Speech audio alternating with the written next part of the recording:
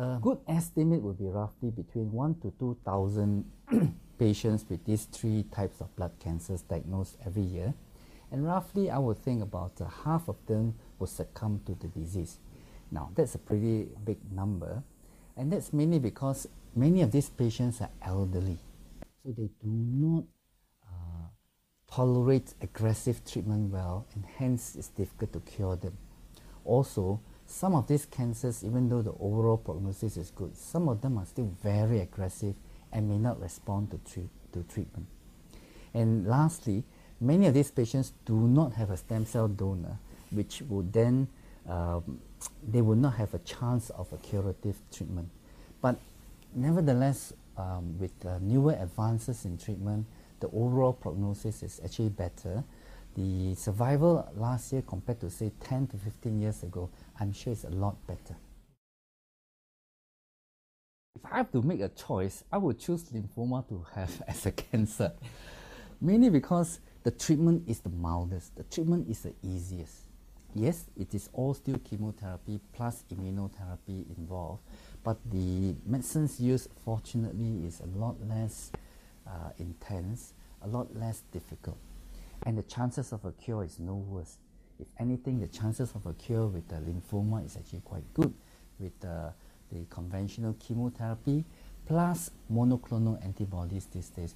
It's in the region easily 60 to 70%. There are actually newer and newer tests which look at the molecular structure of these cells.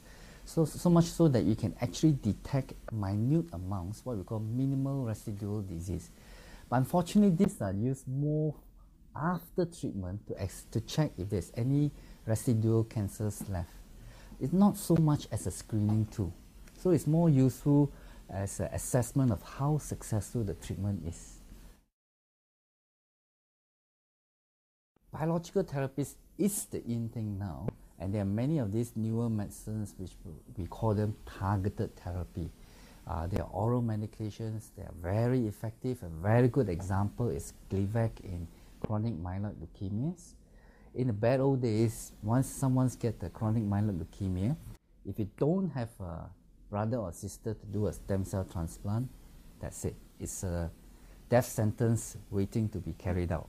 But these days, with this tablet that you just pop in between 4 to 8 tablets a day, and there's a very good chance to eradicate the disease, and patients can survive for a long time. Even though we may not still call it a definite cure yet, but to survive 8 years or 10 years on it is quite expected.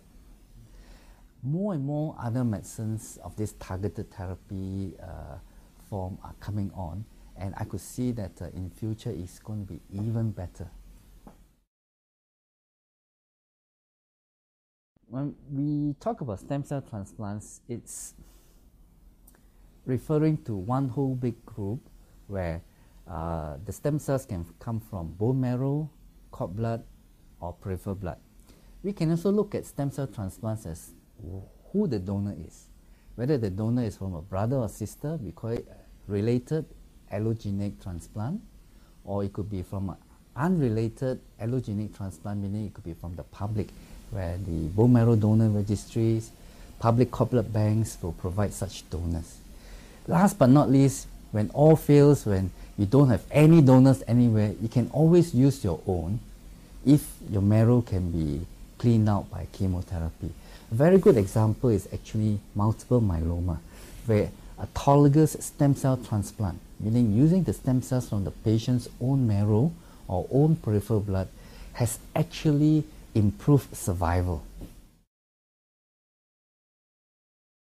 There are no specific measures that one can take, but in general, we always advise our patients to adopt a healthy lifestyle. Don't smoke, don't drink excessively, eat in moderation. Lots of vegetables and fruits are always recommended. Do exercise and try to reduce stress.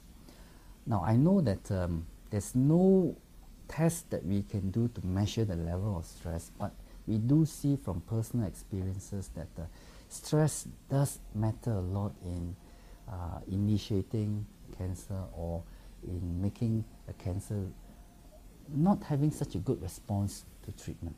So we always advise our patients, our treatment must be a total therapy. Chemotherapy or radiotherapy is only one portion. Nutrition is very important. Stress management is very important. 3, the tripod, which I call it.